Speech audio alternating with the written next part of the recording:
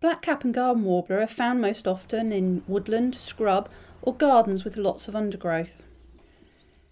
Most blackcaps arrive around about the end of March, although increasing numbers are spending the winter with us, where they can be aggressive at feeding stations. Garden warblers arrive much later, most of them not appearing in the country until mid-April. Both of these warblers are slightly larger, about the size of a great tit, and for warblers they're both fairly stoutly built as well. Identification of these two closely related species on sight is not difficult.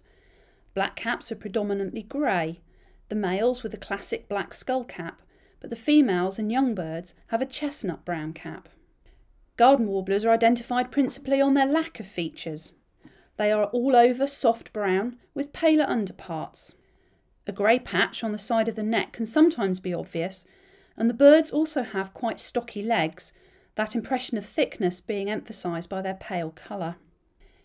Telling Blackcap and Garden Warbler apart by their song, however, is one of the key identification challenges in British birding, but there are clues to help you. Both of these species are superb and enthusiastic songsters.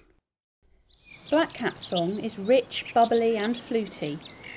The phrases are clear and the song seems measured and considered and doesn't seem hurried. At times Blackcap's song can almost have a melancholy feel about it. Garden Warbler's song is also beautiful, with some very rich, fluty notes. But overall the song can seem very hurried, almost as if, once the bird has started to sing, it doesn't know how to stop. A bit like a pebble rolling downhill, perhaps.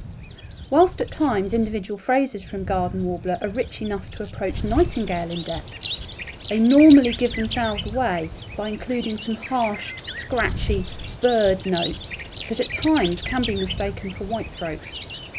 Garden warblers can switch between these scratchy notes and the rich fluty ones with ease. The calls from these two species are quite different as well. The blackcap call is a hard tek-tek, almost like two stones being hit together. When very agitated, blackcaps will string these tek-tek calls together and will often come out into the open and be easily seen. Garden warblers, on the other hand, are much shyer when they're calling and are invariably well hidden. Their call is a much less hard, more nasal check-check noise.